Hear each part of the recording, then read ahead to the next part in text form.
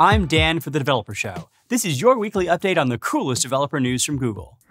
An upgrade to Speech Services by Google is rolling out to 64-bit Android devices via the Google Play Store over the next few weeks, providing clearer, more natural voices. All 421 voices in 67 languages are being upgraded with a new voice model and synthesizer. Head on over to the post for more on this update, including demonstrations of some of the voice upgrades, along with guidance on how to use text-to-speech in your projects. We announced that Firebase app distribution is now generally available. App distribution can streamline your testing workflow by helping you simplify your tester and group management, ensure testers test the right version of your app, and automate your testing workflow with CI/CD.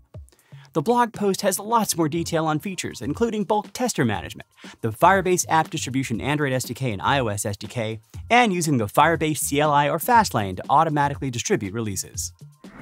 We introduced the preview of Log Analytics, a new set of features in cloud logging that brings entirely new capabilities to search, aggregate, or transform logs at query time, with a new user experience that's optimized for analyzing logs data through the power of BigQuery. Head over to the post for lots more detail, including how teams throughout your organization can take advantage of these new capabilities.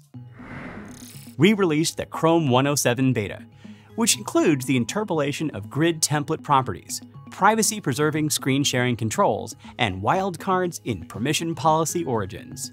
The post has lots more detail, including information on new origin trials, such as the declarative pending beacon API. We released the Lyra V2 speech codec to open source, with a new architecture that enjoys wider platform support, provides scalable bitrate capabilities, has better performance, and generates higher quality audio. Lyra V2 is based on an end-to-end neural audio codec called SoundStream, which has a residual vector quantizer sitting before and after the transmission channel, which allows changing the bitrate of Lyra V2 at any time by selecting the number of quantizers to use, enabling you to choose a bitrate most suitable for your network condition and quality requirements. Head over to the post to learn more, including examples of the improvements to generated audio at different bitrates. To learn more about all of this week's stories, make sure to check the description box below for all the links.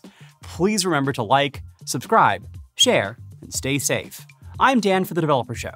Thanks for watching, and we'll see you next week.